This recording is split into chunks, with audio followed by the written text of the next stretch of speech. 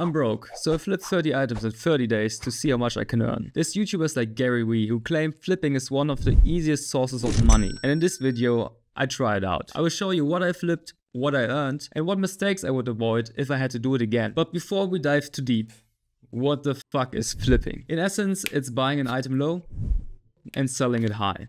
How do you find those items? Let me explain. I went through different ways of purchasing items. You can go to eBay, you can go on auctions, garage sales are really nice, Facebook Marketplace has a lot of good deals as well if you know how to find them. Another good place to go to is second-hand stores. Also, landfills. Some landfills have little stores where you can go to and they sell the garbage basically. This is where I found my items. After I sourced the item, I would then list it on Facebook Marketplace to sell. So what sold and what did not sell? The items that worked best for me were pots, vacuums, and video game consoles.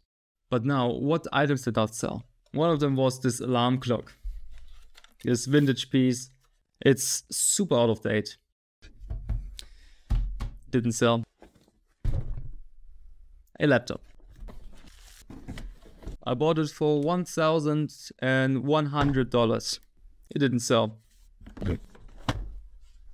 Alright, I got a little update here. The laptop did end up selling. So here's the updated numbers. I sold 18 of the 30 items. And those items cost me $1,368. And I sold them for a total of $2,375. Minus roughly $200 in transaction fees, because I sold the laptop on eBay, is roughly $2,175. This equals a profit of $807 in just 30 days by flipping one item every single day.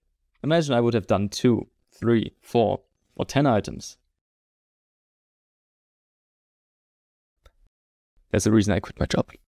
There's some advice and mistakes that I learned along the way. Don't buy outdated technology. People don't run around with 2005 iPods anymore. High-ticket items take longer to sell. Another thing I would tell myself is to focus on useful items. Useful items include things like pots and vacuums, which I mentioned before, which are very easy to sell as everybody needs them. If you buy art pieces, they might be a little bit harder to sell. And also here's a little tip for selling things faster. Buy name brands. If you see 2 pairs of shoes, one of them is Air Jordan and the other one is a Chinese knockoff brand, you already know what to buy. Even though you can have good items, if you don't list them properly, they will take longer and people will not be ready to pay as much. So always focus on the listing process. And most importantly, all of this advice is useful under one single condition. You have to actually do it. You have to go buy and list the items. That's the only way you can learn. So it's time to buy